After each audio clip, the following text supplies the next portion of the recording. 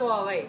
Here is Stéfany Teaches. My name is Stéfany Mazon. I'm a developer advocate from Brazil.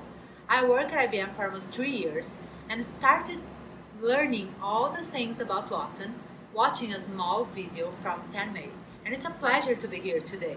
So, thank you very much, Stephanie, and thank you for sharing that story. Welcome to another tutorial, everyone. As a matter of fact, this isn't just any tutorial. Today we have a video about a really special initiative from IBM called the Call for Code. However, before we actually get into that, of course, welcome, Stephanie, to the channel. Thank you. Of course, thank you for being on here today. Would you like to just quickly give everyone a quick introduction of what you do at IBM and the kinds of technology you work with? Yeah, that's awesome. So, I'm Stéfany, as I said. I worked in the research lab here in Brazil. I don't know if you know, but there's a research lab here in Brazil. That's the first cool thing, right? I have 3 patents in the machine learning area, especially not only for machine learning, but also related to IoT. Great. As I'm electronic engineering, I like doing this stuff. And then I moved for digital business group, and we have a great group of developer advocates. And what's this name, right? My focal idea is to be the focal point between the technologies from IBM to developers. So today I'm a specialist in artificial intelligence, Watson, and IoT. So it's great to talk to you because you were the guy that started all my job, okay? Thank you very much.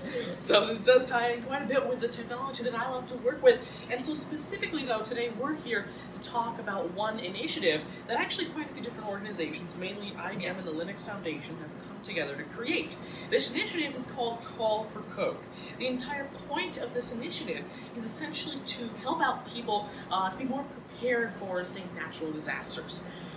In fact, just to share the statistic, over 80,000 people every single day are affected by natural disasters. That's daily.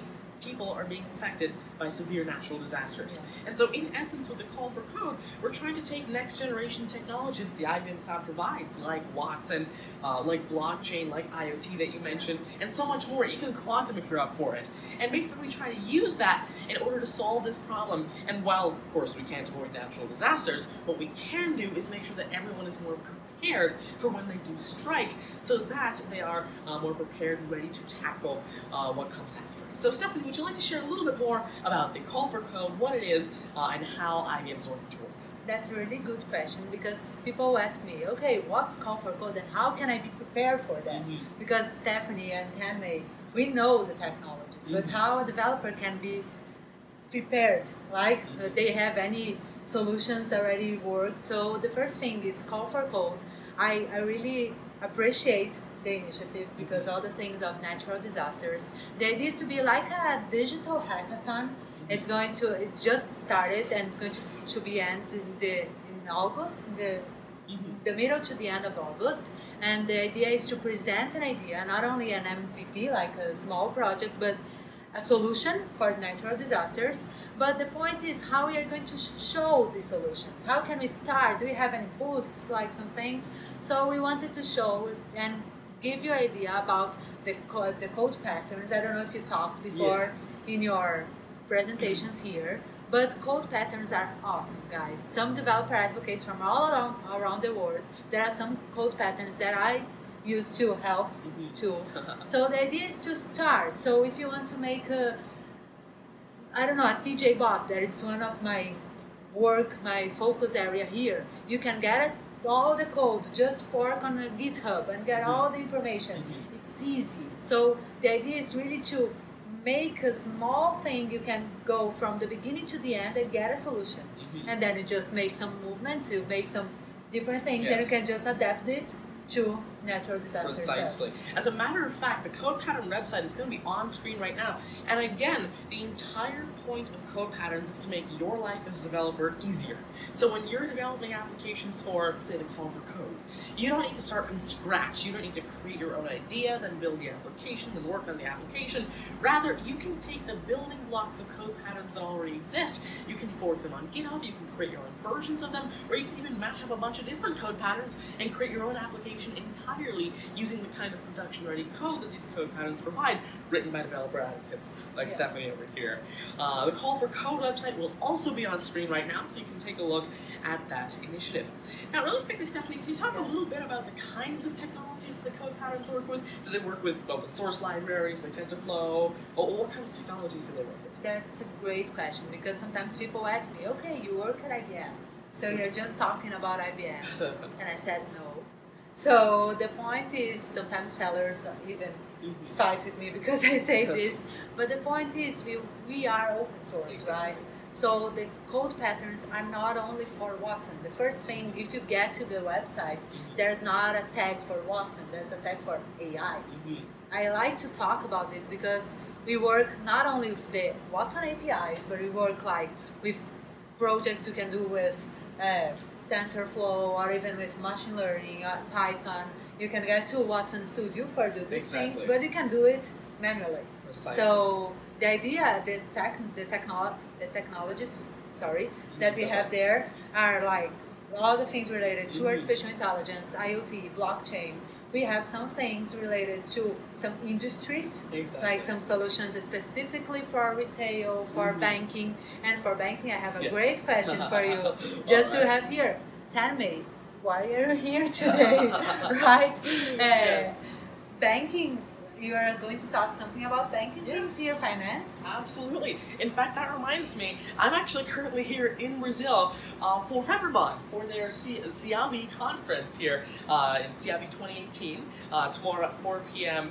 Here in Brazil, I've got my keynote. And in essence, again, the entire conference revolves around banking, around finance, and so really what I'm trying to do is talk about how I'm implementing artificial intelligence technologies, including IBM Watson, and open source technologies like TensorFlow and NLTK, and basically using them in the financial services sector, as well as how technologies like blockchain aren't limited to just cryptocurrency or finance, but they can be used really anywhere where you need transparent, secure transactions from one place to another that you can instantly go through. So again, talking about tech technology and finishing off with a little bit of healthcare with a project that you may have heard of that predicts side effects to certain drugs that people may experience, even if the neural network has never seen that specific person, that specific body type or demographic, or that specific chemical composition in a drug before in a clinical trial. It's really interesting technology, so that's why I'm here in Brazil. Yeah, that's awesome. Just to add something, I once in my TED talk, I said a great sentence that I want just to share here. Like, we have technology to empower people, right? So that was my main idea in my TED talk. It was to talk like how artificial intelligence is empowering people, and it's great. We're going to show how it's empowering not only the financial sector, but health and all this stuff. So, welcome to Brazil. Thank you. Glad to be here in Brazil. Okay, guys, thank you. Thank you very much, everyone, for joining in today. Again, thank you very much, Stephanie, for joining in today on the channel. And a small joke, guys. When you see this video, you can say you learned something from Stéfany too, okay? For sure. Thank you. You can do that. Bye. Of course, thank you. There will be links to everything that we just mentioned, including the call for code and code patterns down in the description below. Apart from that, though, Stéfany, just in case someone wants to contact you, how can they do that? Yeah, we can put my GitHub here too. Perfect. I have an about me. It's about.me.